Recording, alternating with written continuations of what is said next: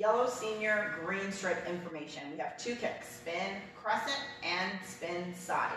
For a spin kick, you're going to be in your fighting stance, back stance on the bottom, hands up.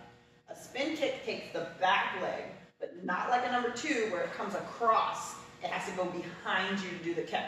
So my spin side kick, I'm going to pick up my heel, pivot on the ball of my foot, plant my heel in its pivoted position.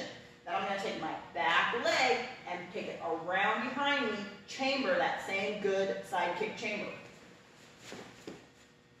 And then I'm going to look at my target and I'm going to kick. Bam. So front foot has to pivot, plant, keep your knees soft. That's going to help you with your balance.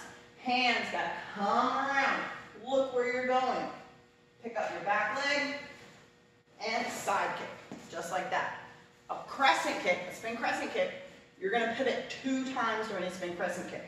You're going to pick up your heel, pivot at the start. Take your hands. We like to imagine like you have an iPad and you're trying to do a panoramic view and you're swinging those arms. Take both of your hands around. You're going to pick up this leg. It's an outside crescent kick, so it has to be straight. You're going to pop up on that heel for one pivot, one more pivot while you kick. Bam, just like that. Fast view. Pivot, hands in, pivot again. Just like that.